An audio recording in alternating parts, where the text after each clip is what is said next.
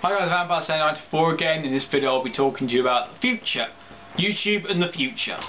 Now, I think the future of YouTube is, I don't know, but I haven't got a very outgoing and positive outlook on the future of YouTube.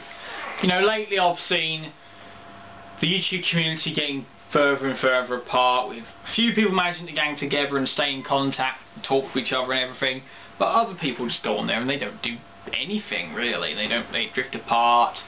So honestly, I can see some people on YouTube becoming more, as a trend on YouTube, people becoming almost more antisocial, not really wanting to talk to people and all sorts of crazy crap.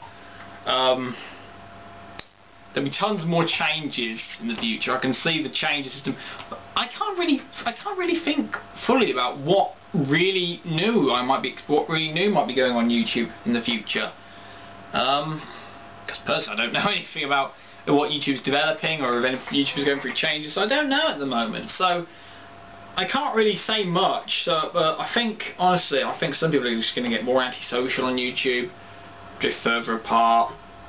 At least the YouTube community, there are people who gang together and keep it together, so to speak. But most people are probably going to drift apart and not really talk that much, I guess. And tons of changes to the layout. The layout will change loads in the next few years, I can assure you.